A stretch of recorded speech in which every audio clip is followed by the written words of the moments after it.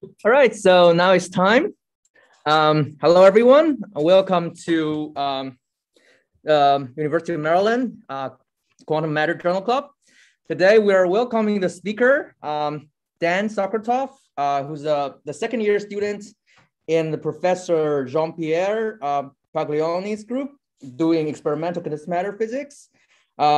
Specifically, he's doing research in the strongly correlated materials, such as the europium aluminum-4, and discover the charge density wave induced by nematics.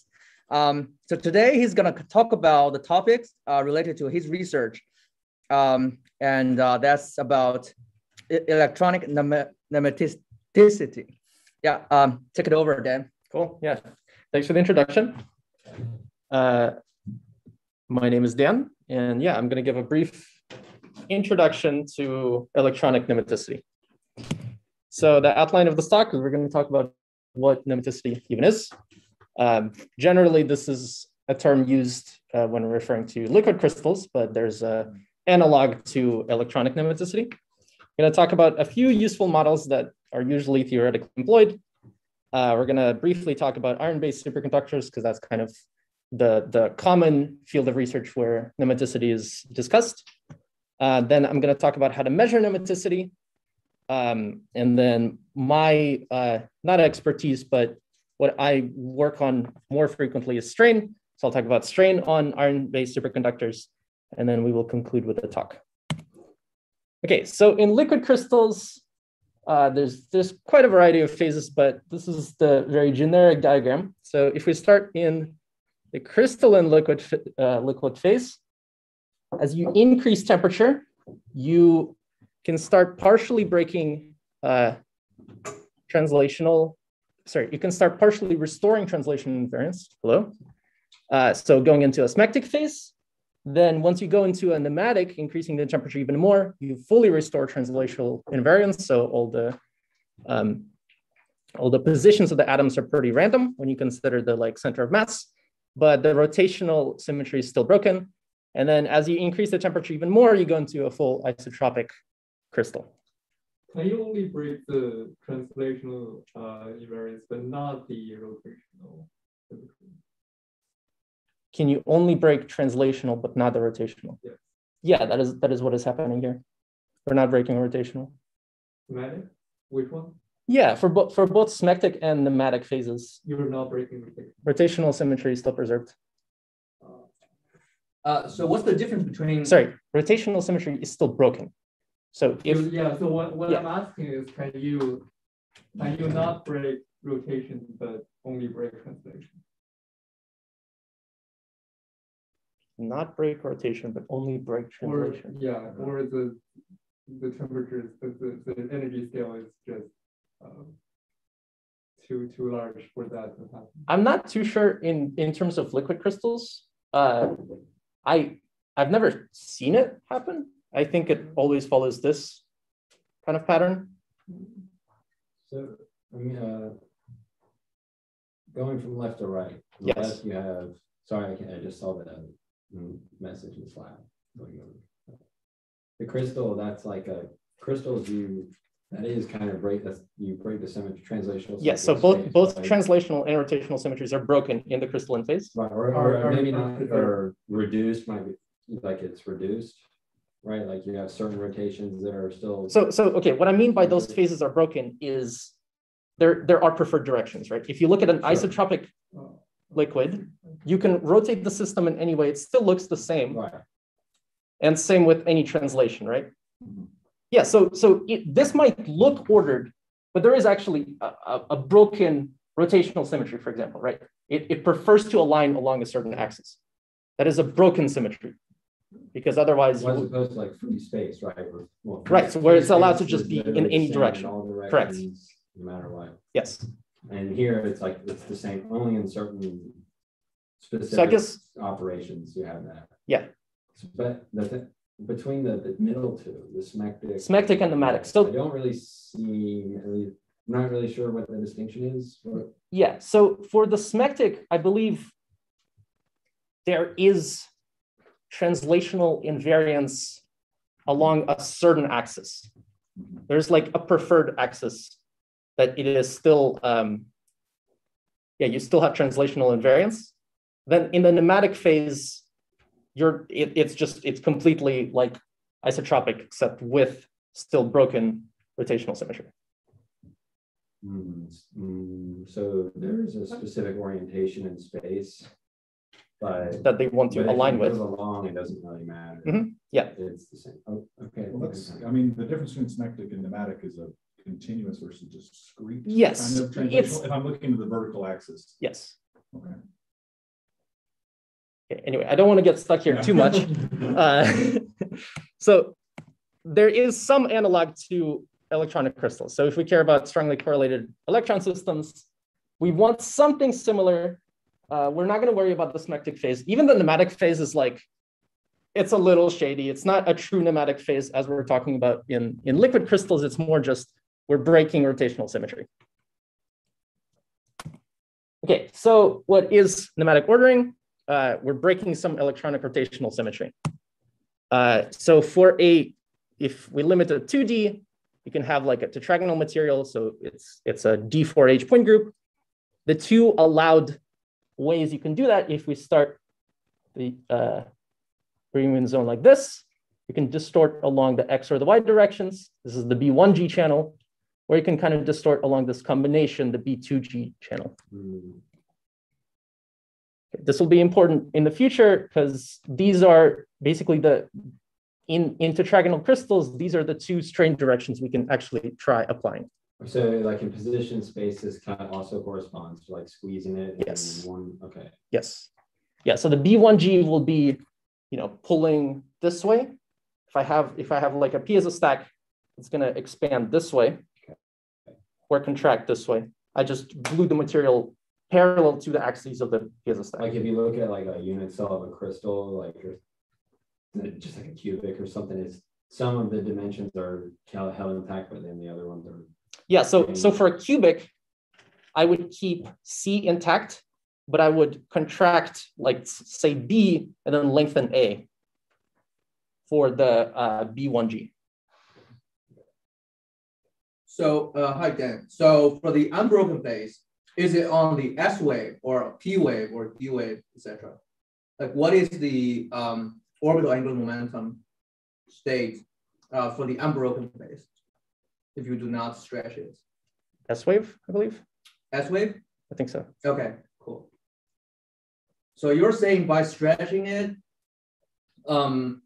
it's some sort of a combination of D wave or something, D wave or F wave, because you're saying the off diagonal and off diagonal part that looks like some sort of dxy or dx squared minus y squared, something like that. Yeah, exactly. Okay, cool. So are these just a free game? Yes. Not really. I think we're gonna share it. Right. But I mean, like, this is for. Yeah. Okay. Yeah, for everybody. Cool. Yes. Thanks. Okay. So one important thing is that electronic anisotropy can drive structural distortions in the crystals. So, for example, if I'm measuring, I have some resistivity difference between XX and YY directions. Sorry. Yeah, XX and YY directions. That's electronic anisotropy. That can lead to these distortions in the crystals. So that would be something like nematic fluctuations. That can lead to different, maybe the onset of nematic order, but also it can have different effects on the crystal. Wait, are you saying driving a current through one direction will change the crystalline direction? So no, having a Fermi surface distortion. Okay. Will lead. The Fermi surface will not get modified by driving a current. Correct. Okay. But what I'm saying is structural distortions can cause Fermi surface distortions and vice versa. If I have a Fermi surface distortion, I will necessarily have some structural distortion that results from it. Yeah, that's basically talking about the last point I made. If you have the onset of electronic nematic order, you necessarily also have to have a structural phase transition. You can theoretically limit, and I will talk about the Pomeranchuk instability in a second, but you can theoretically limit it so that the lattice is infinitely stiff. But for any realistic system, if you have the onset of nematic order for electrons, you must have a structural phase transition. So that's one of the ways you can measure it. And if you see structural phase transitions in your sample, you might be expecting to see nematic fluctuations present as well. I mean, isn't so like you're just thinking of like a Fourier transforms, right? Like you're talking about the distortions in the K space. That's like that has to have distortions in the Yes. space, right? Yes. Because they're related. Yes. Okay. And just to clarify a little bit, so a lot of the time, these phases will break rotational and some other symmetry. We call them nematic anyway. That's not technically correct. They're not purely nematic phases, but close enough, they have some nematic component and it's still worth discussing. So are we saying there's two phase transitions, two structural phase transitions that you can observe? One going from crystal to symmetric, and the other from symmetric to nematic. Can you observe these two? In liquid crystals, yes. Okay. In real crystals, I don't think there is such a thing as a symmetric phase. In fact, the nematic phase, once again, it's a useful analog. There's not a real nematic phase that your crystal will go into. It's just like, it's a useful analogy because you have some breaking of rotational symmetry that you previously had, which shows up as several different order parameters. You will see it in like charge order, you will see it. Is there a phase transition?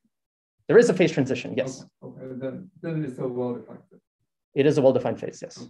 Okay. Yes. This is not a very new idea. It is now newly applied to, like iron-based superconductors, but this is something that was originally, like Fermi surface distortions, was something that was originally discussed like way before my parents were even born. So Pomeranchuk, he's a Soviet physicist, back in 1958, was trying to talk about stability in Fermi liquids. Under what conditions can the Fermi surface become unstable? So he imagined some sort of distortion to the Fermi surface. You can decompose it into spherical harmonics. And if you go through the whole calculation, this is like, I linked it. This is a really, really short letter. It's like 1 page long. Cool. You get these results. So based on like whichever distortion you want will be a different symmetry, different L, right? So usually for solid state crystals, what I'm seeing is it's L equals 2. That's the kind of distortion we usually see in the Fermi surface. So you're saying, so you're kind of confirming that my initial guess that it's D-wave kind of distortion. Okay. Yes. So the common thing that I'm seeing, I'm not going to comment too much on this. I'm going to go through one paper, but I'm going to just show common results that people theoretically do with this. Commonly, you just take the Hubbard model. So you have some kinetic term, some potential interaction term.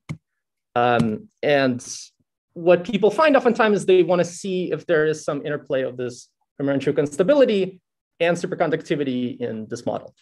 And sometimes they see that it can enhance, sometimes they see that there is competition between the phases. It's still an interesting topic to be like exploring. Is it ever the case where it does nothing? So it either enhances or detracts from, or is it? I think oftentimes it actually will do nothing. Usually it will do nothing. But in some interesting symmetries, there might be some competition or enhancement. So does it all kind of matter on how the details of the distortion then? Yes. Okay.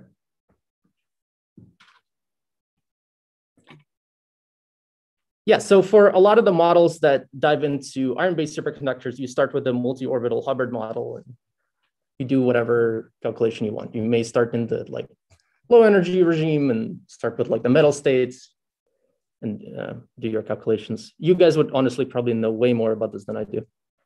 I'm gonna briefly go through some of the results of this really good paper, What Drives Nematic Order in Iron-Based Superconductors by Fernandez et al. So they mentioned that in single crystals, when you have nematic ordering, necessarily you will see changes in structure. You'll see changes in spin. and in charge and orbital. So if you just write down the free energy equation, you have all three of these parameters. The important thing is that, let's say one of these parameters is the ultimate driving force behind the onset of nematic order. Let's say it's structure, doesn't really matter which one. And let's call that psi1. So what you would expect, and chi1 would be like the corresponding susceptibility, right? So what you would expect is if you go below the transition temperature, your susceptibility will diverge. And then below it, at the transition, you have divergence of the susceptibility. Below it, the parameter is going to be negative. So you have some form of solution. The problem is that as soon as you have these lambda ij's, the lambda 1, 2, and lambda 1, 3, if they are non-zero, and you have some primary order parameter, as soon as you go below this transition temperature, all of the other orders will also happen. So experimentally, this causes an issue because you might think, okay, I think structural distortions are what drives this nematic order. Well, you can't separate them ever from the other orders. You will measure it. All three will happen below this temperature. All three order parameters will immediately be non-zero. So what is that? I'm looking at this as like, that's like, the only thing I'm really familiar with would be something like f of just psi, saying with one order parameter. Mm-hmm. And I can think of some examples of like physically what that order parameter is supposed to be. Like say like for Bose-Einstein condensation, it's the wave function of the ground state. Mm-hmm. But so like, I don't know, is it like when you have multiple coexisting order parameters, I don't know, I have no intuition for what that kind of a system that's like. Is there a physical interpretation for those three order parameters? Yeah, so each one will correspond to each one of these, right? And each one has like a different driving mechanism. So for structure, you might have, it's like some phonon coupling you might have, right? Phonon interactions. For charge, you might have like something, for spin, you might have something like spin ordering that might later lead to like a spin density wave, right, okay, etc. Okay, like just confirm. Yes. Is this 1D or 2D or? This is 2D? 2D, I think. Okay, yeah, because I was wondering whether it's legitimate to separate spin and charge. The spin charge separation has some restrictions. Say for 1D, for like strongly correlating electrons, you can have spin charge separation, but I'm not sure the background of this and whether it's legitimate to. I don't know myself. Yeah, I recently read something about that and it sounded wacky, right? Like the spin and orbital degrees of freedom like behave almost as if they're independent particles or whatnot. Yeah, I think only under certain requirements that B and C order parameters are independent, or otherwise you cannot easily separate them. That's my interpretation. I see. Yeah, I sadly have no input on this.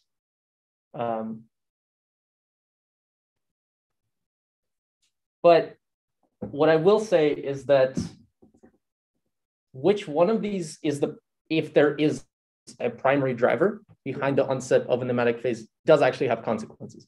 So what this paper will go through is experimentally, it's been kind of ruled out that structural is the driving one. So the choice is still, it's difficult to figure out, but it could be spin or it could be orbital.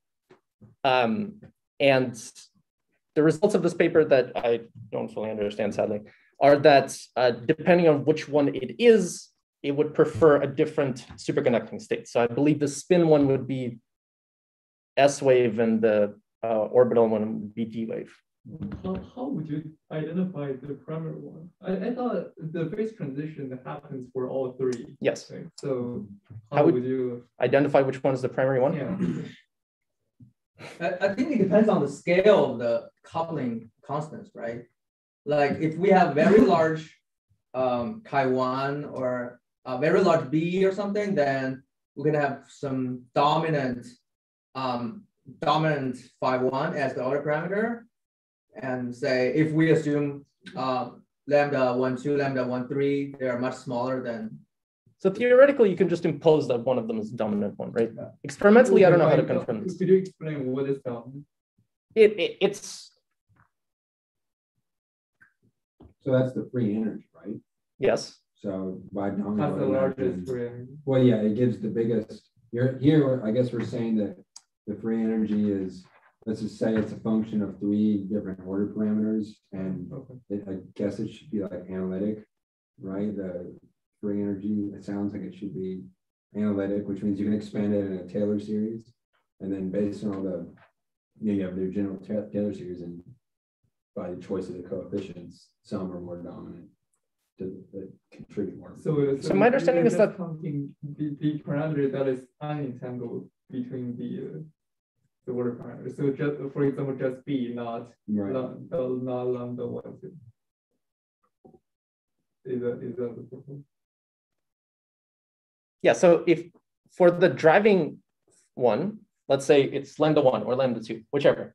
For the driving one, its corresponding coefficient, the susceptibility, is going to diverge at the transition. The other ones will not diverge, right? They will just have some positive value. Okay. Yeah, and there's another way of interpreting this, like mathematically. Say here we only have some bilinears and some fourth order terms, right? Yeah.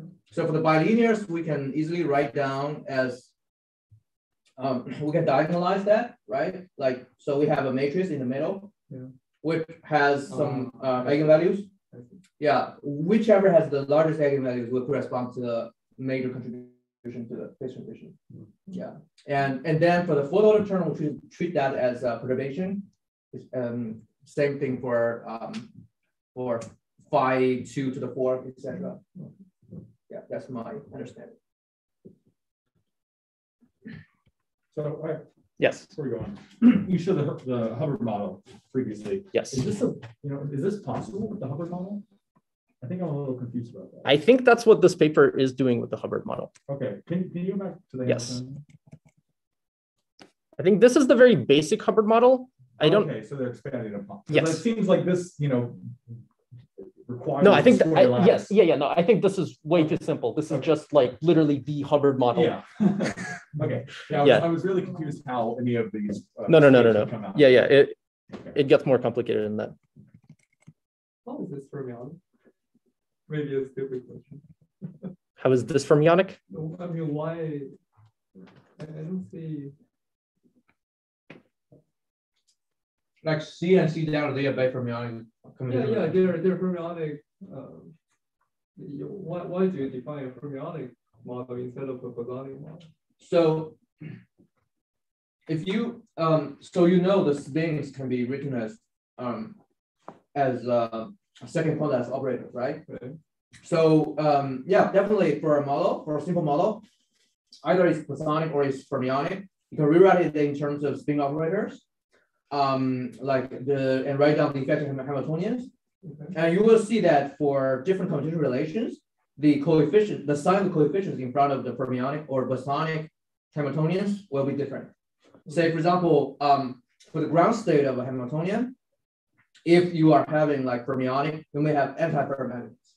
Right. For the bosonic, you may have like ferromagnets. Because we have experiments, right? At least we know that what the ground state looks like. So yeah, what does the ground state look like?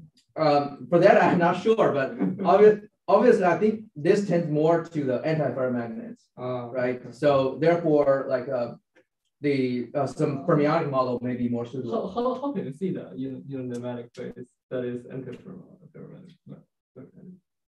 Because there's no, it's not a vector bundle. It is a RPN bundle rather than. For that, I don't know. Yeah. Anyway. Like naively, I may think that experimentally we can observe the directions which correspond to the spin operators and see whether they tend more. We can see the correlation functions And we're gonna see whether they tend more to align with each other or anti-align with each other. Yeah, but I don't think there's a well-defined spin here because there's no arrow. There's only a line. Right? There's no innate direction to where this line point at. I think there is, right? A line? For the nematic phase. For nematic phase, it's not an arrow that is underlying in the crystal. Well, so the nematic phase again, what is that refers to the orientation of the atoms? No, it's the orientation of the electrons, right? So What do you mean? So orientation of electrons, what about like just their, so like in like the crystalline phase, like the electrons are in the ground state arrayed periodically. So is that, are you referring to their spatial positioning, the wave function? Or is it the spins? Are we talking about the spins here? yeah, so naively in the here's the thing. So when you're talking about when you're using the Hubbard model and want to see whether it's fermionic or bosonic, you have to put it into the ground state. Right. I think for the ground state, the most standard ground state is the crystalline phase. Right. In that case, I think you have a well-defined spin and etc. No, if you go back to the previous figure where you draw the nematic phase, yeah, go back, way back. Yeah, right here. There's no arrow, right? It's a line. There's no preferred direction to where it's pointed up or down. That is the assumption. No, there is, right? That's the point. Okay, well, then this is innately different than the nematic crystal. The classification is different. Because there is a preferred direction to where up is. Yeah, if you add the spin degrees freedom, then I think you can definitely. So is that degree of freedom present in this model? I think they made it, in the Hubbard model that you showed the later slide. You see, there's I and sigma. So I means the orbital or the spatial degrees freedom. Sigma means spin degrees freedom. So here they indeed include the spin. Okay. Yeah.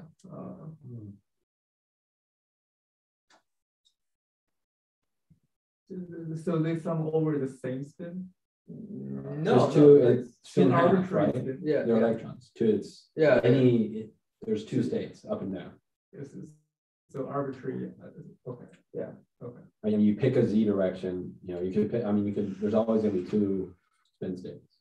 Yeah, but I mean, I thought the whole idea of nematicity is that the spin states are not conserved. I don't know.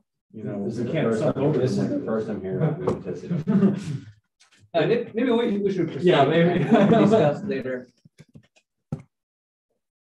Yeah. So I think everyone clear with the free energy part. This left. Yeah. Okay. Again, just to refresh the nematic phase that had, so it's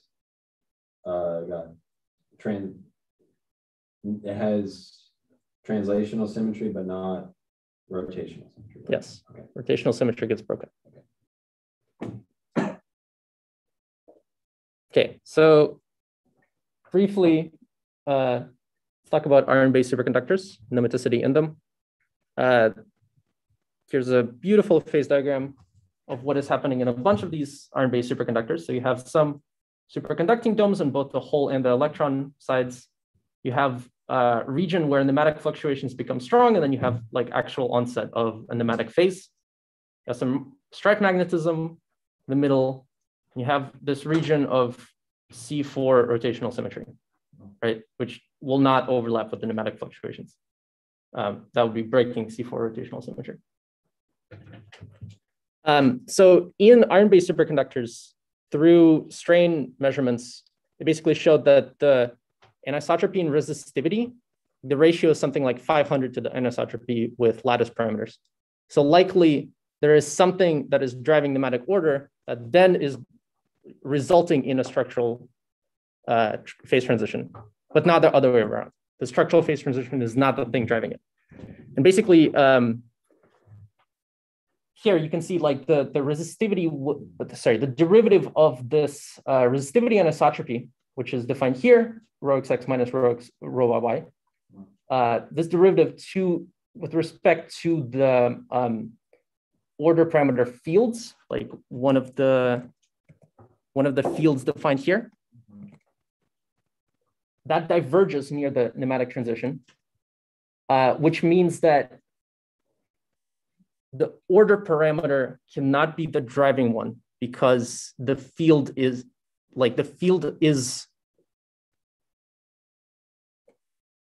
that this has to be the conjugate field to the order parameter. So it cannot be the primary driving order parameter.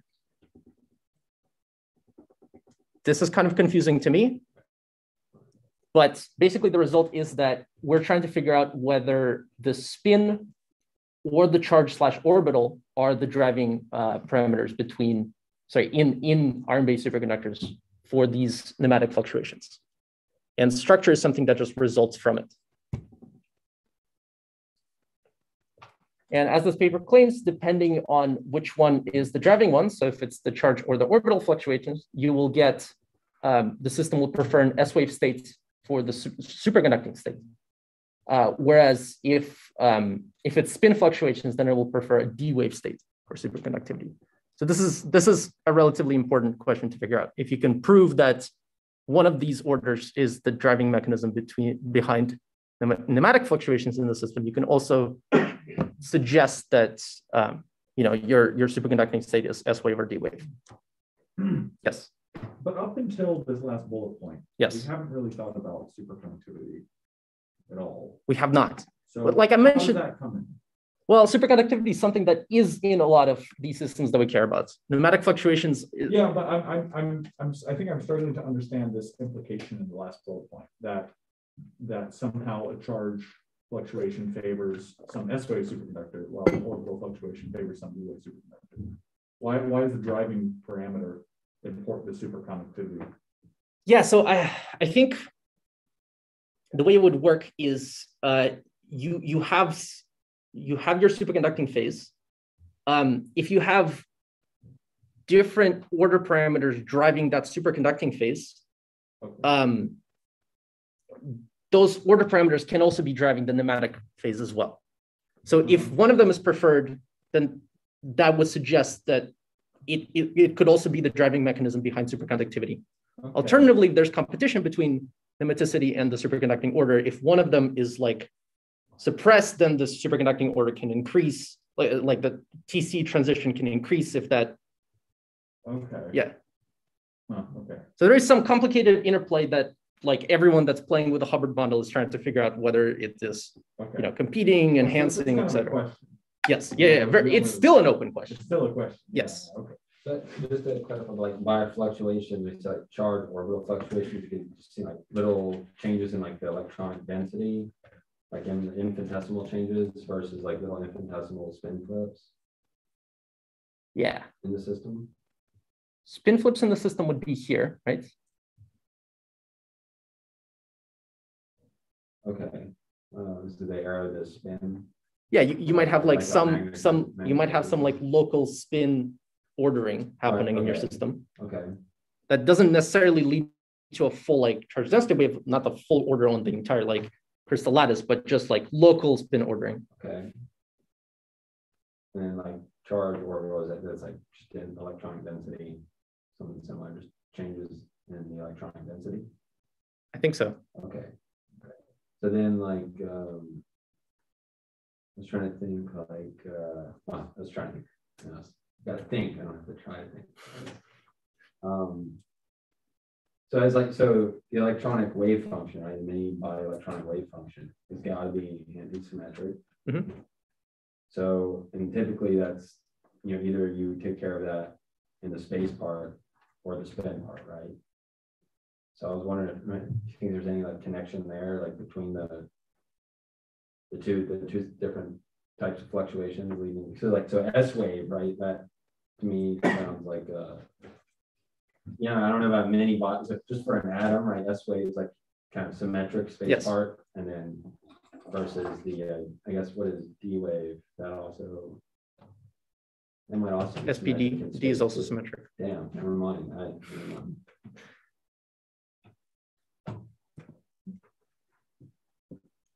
Any more questions here?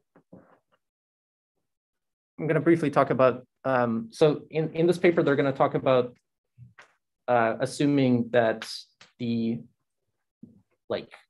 magnetic order, assuming a magnetic model, that's what's driving the nematic fluctuations. And then they're also going to talk about charge orbital, but Is there, Sorry, go ahead. is there a reason that this only happens in the electron side? Oh, yeah, I was about to ask, can you speak to the asymmetry of this between the electron and the whole doping? I cannot speak to the symmetry of this. Yeah, Well, it is something that is very confusing to me as well. I'm assuming this is numerically calculated. Yeah, I mean, also all of these phases you can over time you can just experimentally find. Right, so this is the true thing, right? You know, I mean, okay. So this is a schematic. It's not true, but yeah, this is experimentally measured. right. This is a confirmed phase diagram.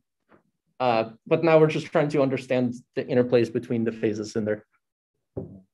I guess so it's like the nematic even touches that superconductivity, right? Yeah, That's and kind of cool, I guess. There's a competing thing. This happens a lot.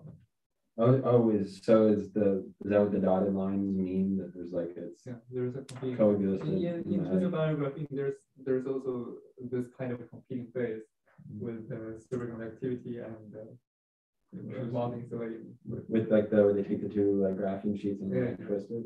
yeah. So this is kind of very usual thing.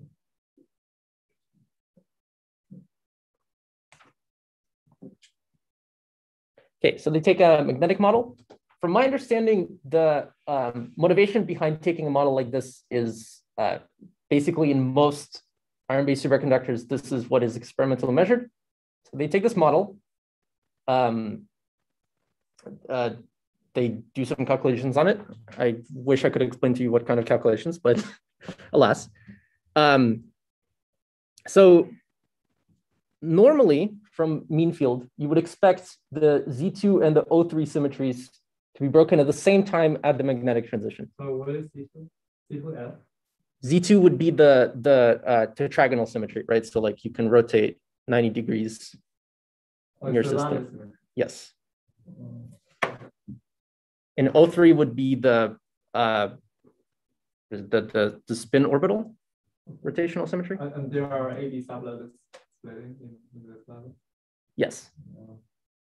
And the is this showing the ground state? Is this, I mean, the spin direction? Is this the ground state? Spin direction. This? Yeah. I think so. Okay, let me just to confirm. Can you why is it Z2 instead of Z4? The crystal has tetragonal symmetry. Oh, Wouldn't that make it Z2? Are you saying that it's only broken on one direction instead of all four directions? What's the? No, I think that. Okay. Okay, I see. Then for the O3 symmetry, why is it O3 instead of SO3? Do you guys have any ideas? I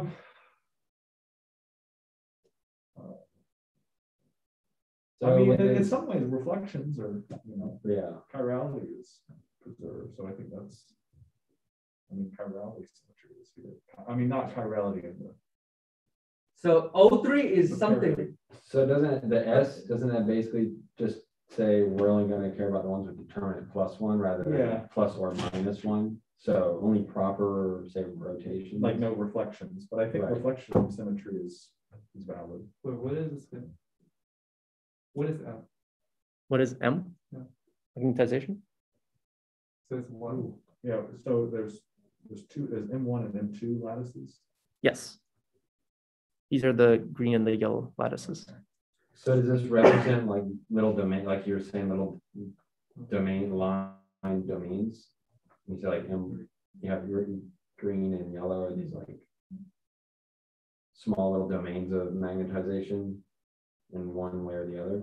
I think this is a lattice of iron atoms Yeah. in the iron-based superconductors.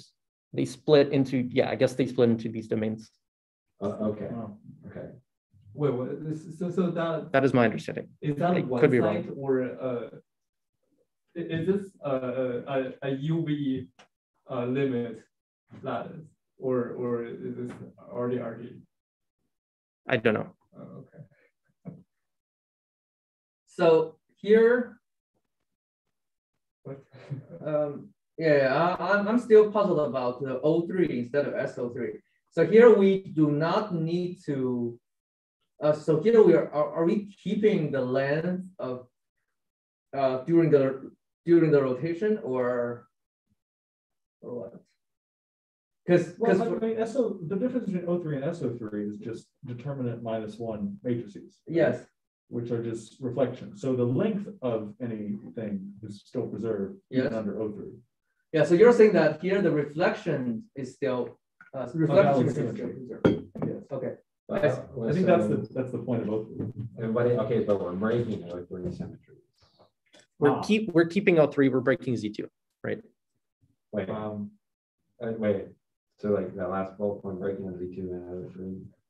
So they will both be broken once you go into the C magnetic, right? Once you go below here. But nematic fluctuations, so okay, normally, if you forget about nematic fluctuations, you will just have this T magnetic, both Z2 and O3 are going to be broken. Once you have nematic fluctuations, you get this intermediary phase where you're breaking Z2, but O3 is kept, which is exactly the nematic phase. And so again, the nematic phase. So basically what they're saying is, hey, let's assume that magnetism is the primary driving force. It results in a nematic phase. They're like, hey, okay. So I'm trying to like relate this back now. So the nematic phase is kind of like, you know, preferred orientation in space, but not like For the phase. electrons, right? So it's not for the lattice, which is confusing to Yeah, me as yeah, well. right. It's like the electrons form their kind of lattice, right? Right. So you start with the lattice and you put you throw the electrons on top, and there's kind of they form, right? It's related, right? But it's not exactly the same thing. So with the electrons, okay, when you say, okay, so the electrons have preferred orientation in space, is this referring to their spin orientation? Yeah, I assume so. Okay.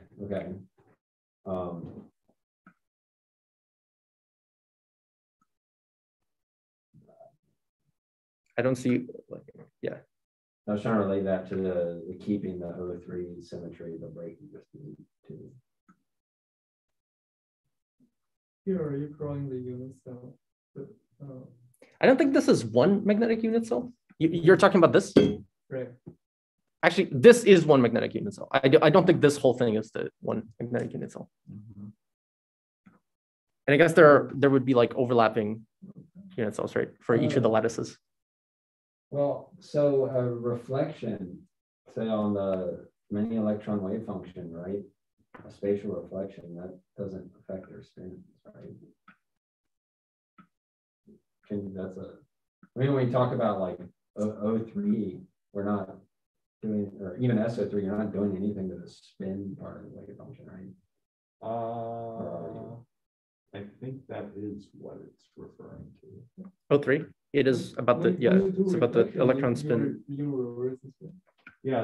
So if I'm understanding this correctly, the Z2 symmetry is the lattice symmetry. Yes. The O3 symmetry is a spin symmetry. Yes. It's a local. Correct.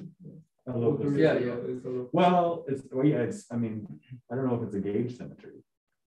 When you say local, it's still a global symmetry, right? Yeah, I think the total symmetry would be the cross. Oh, Yes, Z2 cross O3. Z2 cross. Yes. Yeah. Yes.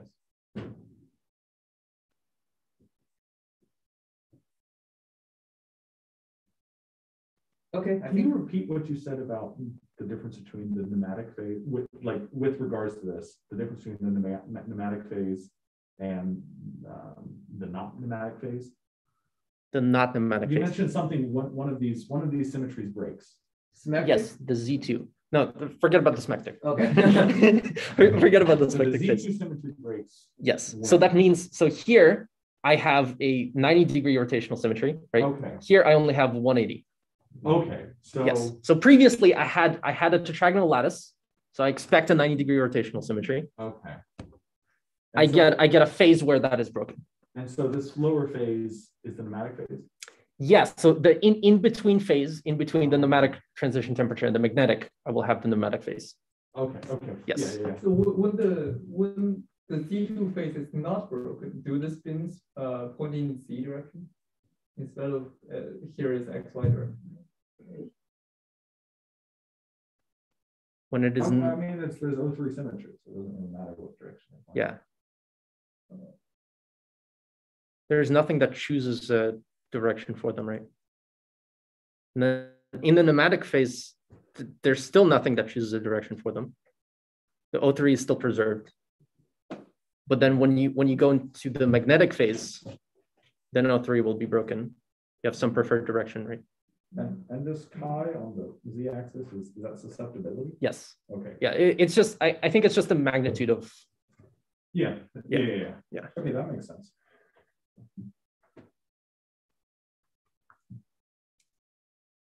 Yeah, I think we're good to go to the next. Okay, sounds good. Hopefully we can. Hopefully things will get easier from now on in regards to questions. So there's a way for you to measure the pneumatic order parameters, anything that would be susceptible to electronic anisotropy. So there's a ton of measurement techniques for it. The one I'm most familiar with is Dew twin resistivity, but you can do like Raman or NMR or X-ray or magnetic torque. ARPES. Sorry? What is that when? What is the first? Dew twin resistivity. Yeah. So that's basically strain, right? You're measuring resistivity of a sample, but you're also straining it. You're detweening potential domains. And then how are we guarantee that the sample doesn't break when you are straining it? You don't guarantee that. Your sample will sometimes break. If you strain it hard enough, it will break. It will break, yeah. In fact, that's an experiment.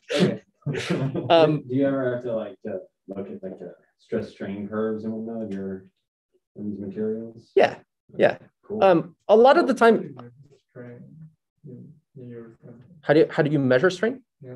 So you have so I'll talk about this in a bit, but basically you put it on a piezoelectric material where if you apply some voltage across it, it's going to compress or elongate, right? You also on the same piezoelectric stack, you have a strain gauge. You're straining your sample using a piezoelectric material. Yes. Oh, I thought you just physically strain. If you have a 2D material, you just bend the wafer. No, but you always have some C component, right? You always have some bulkness to your crystal. Right. I'm not growing 2D crystals. I'm growing bulk 3D crystals. These are all bulk 3D measurements. These are all 3D. Yes. So I'm trying to reduce the dimension as much as I can, but it will inevitably still hundreds. Well, I know in 2D people have tried just bending the wafer and that works. Mm. But in 3D, I actually. I mean, it's also can you do that under temperature? How would you bend how do you do that? I mean, when you load the sample, you can. Are you asking how do you put it in the fridge? I think you would need a particular modified wafer to do that. Okay. And a modified mounting. I've never done it. I've heard other labs done it. Yeah, I don't actually know how to do strain on 2D crystals. I imagine you can try doing it the same way as you do on 3D crystals, but there will. Yeah, anyway.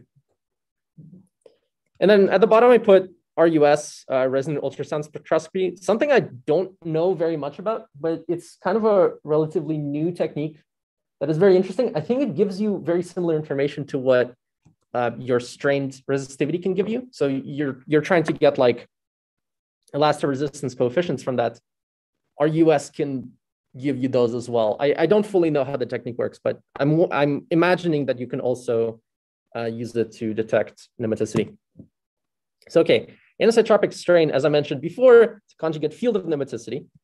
And it's also very simple to realize experimentally. You have your sample, you're going to put it on a piezoelectric. It's really easy to do. So the linear response of the anisotropic strain is proportional to the nematic susceptibility. You can define this elastoresistivity tensor. I'm not going to go through what everything here is, but basically, like, you have some resistivity difference between your strained sample and an unstrained sample. And the derivative in that with respect to strain can define this elastoresistivity tensor. Depending on the symmetry of your crystals, you can probe different coefficients in this tensor, and some of them are like symmetry prohibited, et cetera. So you can find the nematic order parameter using this. Oh. Are you able to strain the sample in both directions? Yeah. So simultaneously, no. You would need a more complicated setup. So hypothetically speaking, this is actually something I looked at. There are piezoelectrics that when you apply voltage across them, they'll bend. Yeah. So what you can think of doing is, if you have two of these stacks and a material is slapped in between them, you can have some DC offset that bends it this way and then have them curve the other way. So yeah, that way you could do it simultaneously, but it's pretty complicated, and then you start introducing shear and it all gets like really weird and complex. So it's not a thing that people normally do. If you want to do RxX and then RxY, you're usually going to have to either use two samples, like glue two samples on your piezo stack, or you're going to have to just redo the experiments. I mean, in the vein of control, right? Like trying to control an experiment, it's kind of, if you do too much at once. I think, okay. I guess in the linear limit, you can separate these two effects, but there is possibly going to be a non-trivial effect if you combine the two. That will create a Gaussian curvature, which is probably non-trivial. It's just I don't know how you would experimentally realize this. For any piezo stack, normally you want. I don't know if you can apply strain along both directions. I don't know how you would carefully measure that either. I think strain gauges are not calibrated towards that. That would be wonderful. If I could do that, that would be great. I think it is just difficult to realize. Okay, so what does the setup actually look like? This I've never used myself, but it looks pretty similar. Basically, the advantage versus using one piezo stack is you have these three piezo stacks. The outside ones are connected together, and the inside one is where your sample is glued, kind of. You can see the sample is like glued in between this and the like the body of the strain cell. Basically, you increase how much strain you're actually applying to the sample by doing this setup. Something that Cliff Hicks figured out a while back. So instead of having something like several parts of a percent of strain, you can actually apply like 4%, 10% strain to your crystal. Usually that amount breaks it, but nonetheless, you can apply way more up to a breaking point and get way more strain, which would help you extract the coefficients. This is what it actually looks like. So this is the strain cell I was just talking about. You have these three piezo stacks here. These two are connected together. You have a sample in the middle. This is not actually for like a resistivity strain measurement. This is for something else. Doesn't matter too much, but the setup is still the same. And then here on the left, you can see what it would look like on a just regular piezo stack. So on one side, you have the strain gauge. That's just there to like calibrate how much strain you're actually applying. It's basically a material that just has like a very, very well-known response to strain. So hopefully exactly how much you're applying to the crystal as well. Obviously, there is some relaxation, but you assume that's pretty small.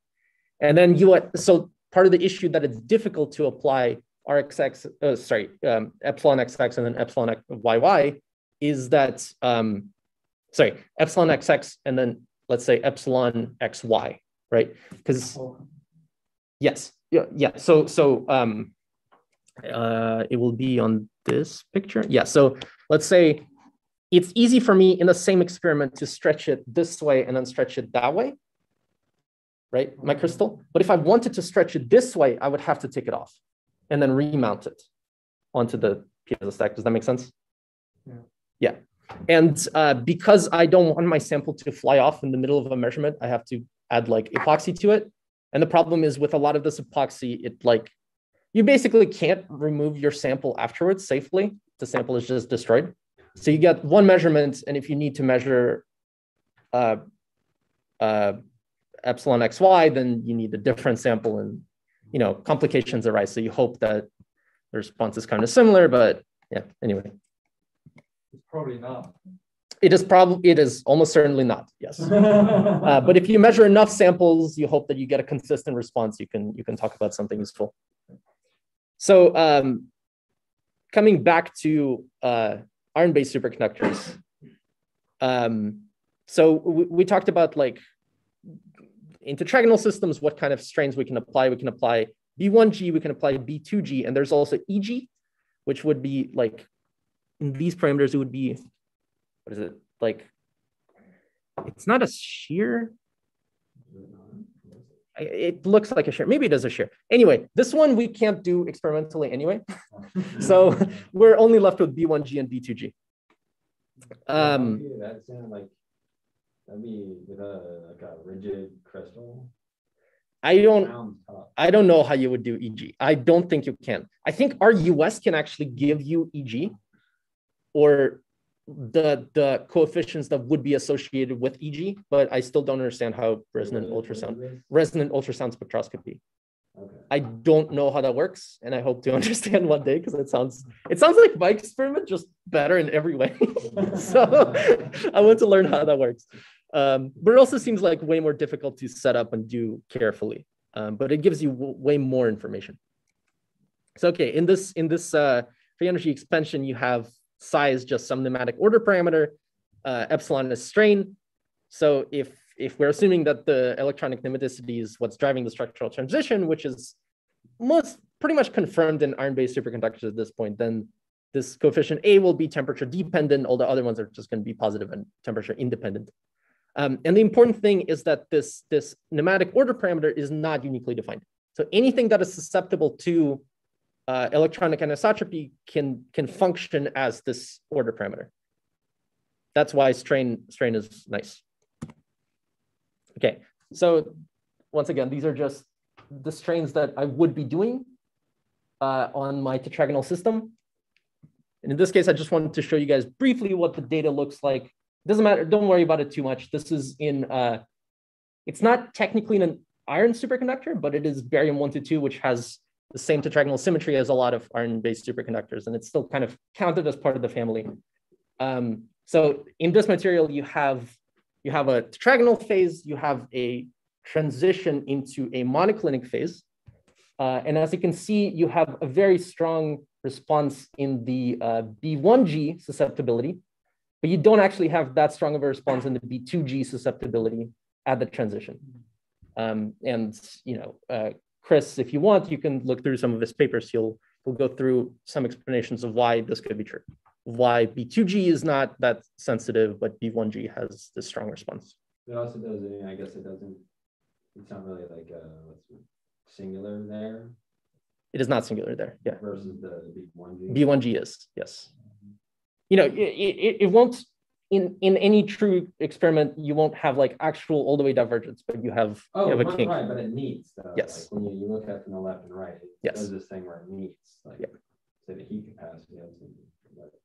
Like that's to say this B2G. I guess that's not there's no phase transition associated with that associated order parameter, or there's no phase transition with that associated order parameter. There's still a phase transit. There's still a nematic. Are these both these two? These are just quantities, but they the same. These are just different strain directions, right? So what we're seeing basically from this B2G strain, I would get some coefficients of my elastoresistivity tensor. Those coefficients don't reflect as much of a difference across this transition as do the coefficients corresponding to B1G strain. So I think that, so to me, what that means is that the structural distortions prefer to be along these directions rather than these directions. Naturally, in the crystal, when it goes into the triclinic phase, it wants distortions this way and not this way. Yeah, or even interpret as sort of if you write down the free energy, the diagonal ones should be much larger than the off diagonal ones. I think that corresponds to the sort of response that shows up in your data. Mm-hmm. Yeah, I see. So in that case, if we only have B2G, we cannot assert that there is not a structural phase transition. Is that right? Well, we know that there is a structural phase transition. Yeah. Suppose we don't know. Suppose we just yes. See. Okay. You see that, yeah. So this B2G is kind of like pinching from the corners and pulling on it from the corners. Yeah. So the way you can imagine it is, so this is how the sample would be glued, and imagine that my piezoelectric is like this, right? So I'm still pulling in the directions of the piezoelectric. Yeah. Rotated. Yeah, but my sample is rotated. No, it has like it has a mix of both the X and the Y. In some iron-based superconductors, what I remember, and don't quote me on this, what I remember is that there are different twin domains, and at certain temperatures, there is different susceptibility to these different strain channels, because sometimes some domain is preferred, sometimes the other domain is preferred. So you will have different responses to different strain channels. But anyway, that is not, I don't think that is what is happening here. Good. Okay, this was actually the end. We got there. So even to this day, in strongly correlated electron systems, nematicity is still kind of an interesting topic, usually when it comes to interplay with other orders, other phases. So for example, superconductivity, or maybe charge density wave, spin density wave, et cetera. Whatever order you want, nematicity could have interesting interplay with it. And there's still lots of unanswered questions. So oftentimes it accompanies metamagnetic transitions in the presence of a magnetic field. That's what we talked about with the magnetic model. It was a question relevant in cuprates. I am not sure. I think because cuprate research is kind of dying, it has been answered in cuprates. But I'm not too sure myself. In iron-based superconductors, we still don't know. We're pretty sure it's not the structural distortions that are driving the nematicity, but could still be some other order. And there's many more other systems. Like in my system, I don't actually have nematic ordering, but I believe I do have nematic fluctuations because the system is really, really susceptible to strain. And I have onset of charge density waves, which could be because of nematic fluctuations. Okay, and then, like we mentioned, anything that is susceptible to electronic anisotropy should be a good measurement of the nematic order parameter, because there's so many techniques that are, you have many good ways to make sure that the phase does actually set in. And yeah, like I mentioned, you don't have to have nematic order. The nematic fluctuations can still have important consequences on materials properties, like onset of other phases. Okay, that is all. All right, let's thank Dan for his inspiring talk. Sample have 4 contacts, then probably this will be much easier. If your sample has 4 contacts, this would be much easier. Then you don't have to unload the sample to measure. Well, you have to have 4 contacts always, right? Right. At the very least, you have to have 4 contacts. You need 2 contacts to send resistance, send current, 2 to measure resistance. Yeah. Oftentimes, you want to have 5, I guess. Yeah, more, you want Hall and do on-staggered symmetrization. The problem is that you can only have, like, in your measurement systems, you can only have so many wires that you're effectively using. You need to give up 4 for. What is the limit? So normally you have, let's see, you have 12, right? Yeah. So you need 4 for the strain gauge. Okay. You need some to send Well, actually, so you don't need those. You need 4 for the strain gauge. So hypothetically, you could have 2 samples on a piezo stack. Yeah. Yeah. Okay. Or you can do 1 whole sample in a piezo stack, right? Right. So you can have a lot of contacts. You measure a lot of different directions.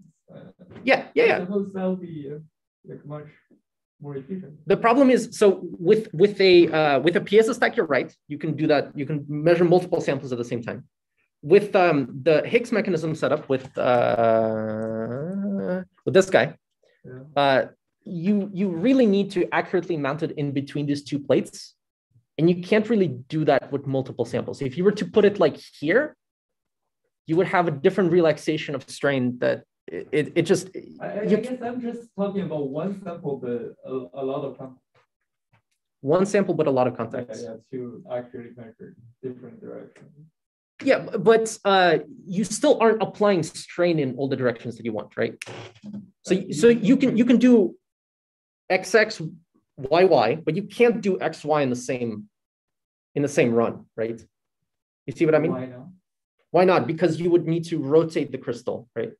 You need to rotate which way you're straining it.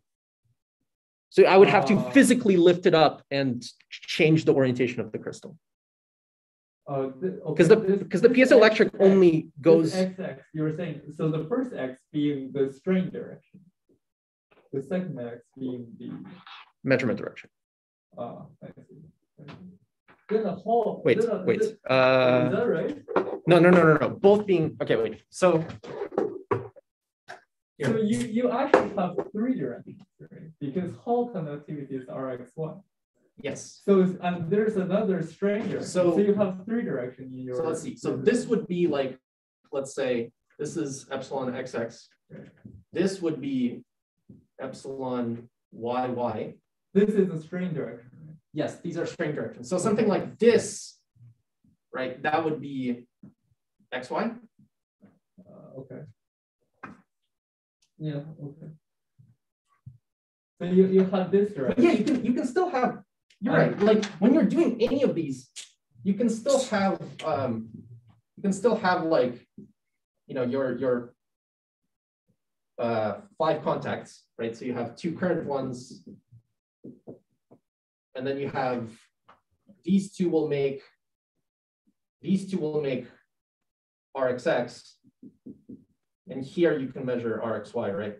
Right. You can measure whole while doing any of these trains. But my point is that you're either stuck with epsilon XX, epsilon YY in the same run, or you can do epsilon XY. But you can't do that on the same crystal, unfortunately. I wish you could, but because it's physically glued down, you have to rotate it. For this epsilon XX, if your strain direction is epsilon XX, you can find RXY and RYX. And if you have more contact, you can have more direction of your Hall conductivity. Sure. Right. What more contacts? Is this where it has an innate crystal structure? It does, yes. Okay, so yeah. So there are a lot of directions. Yes. Okay, now I understand. Any other questions? And that crystalline direction has an interplay with the strain direction. Yes, that is very important. So that is the reason you make a lot of samples to test the misalignment between these 2. Yeah. So the good thing is when you look at a physical crystal, sometimes you get like really, really sharp directions on the crystal. Like you might have a random crystal that goes like, you know, looking down might look like this, but then it has like a really sharp direction here. And maybe like another, so I have a sharp corner. How do you grow this sample? Depends on what you're going. A lot of times you do flux method or vapor transport. I didn't talk about it here, but MBE? I don't do MBE now. That would be 2D, right? So how do you grow this sample?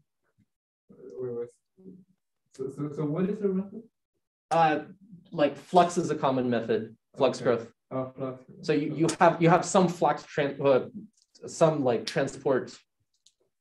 Sorry, some like bath of material that eventually these crystals will form on. Does this give a clean method? Well, why don't you do MBE? I thought MBE would be a cleaner. And B would be great, but that gives you 2D samples, right? Oh, okay. You want. I want bulk single crystals. I see. Yeah, I mean, I'm sure strain on 2D crystals exists. That's just not my field. Okay. I have a really dumb question. Yes. When you say flux growth, is the flux referring to the liquid or like field flux? Liquid. So for example, that makes more sense.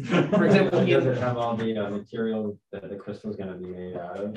yeah, sometimes there's actually a different flux. It's not something that the material will end up having, but it just wants something to form from. Usually it is cell flux. So usually, like for example, for europium aluminum 4, you put the ratio I use is 1 to 16, right? 1 to 16. So you have some ratio of europium, and then you have to have 16 times that of aluminum, because you just want a bunch of flux, and it will inevitably form this phase. You can look at like the like chemical phase diagrams to see what. You have that in liquid form. Well, no, I mean, you put it in a furnace, it's going to melt, right? Right. I was thinking that'd be how hot is it? So these samples, I bring them up to 1100 degrees Celsius. Cool. And they stay there for like a couple of days. Wait, they stay at 1100 degrees Celsius for a couple of days. Yeah. And then you bring them down and you spin them out, so you get rid of all the flux. It's cool stuff. Yeah, I could talk about that too. I just feel like that's not a journal club talk. I'm glad that we have an experiment. So in theory, you're like, well, we have a crystal that's exactly perfect. Now we took out exactly one atom. All right, we can. Thanks. Yeah. That was pretty cool.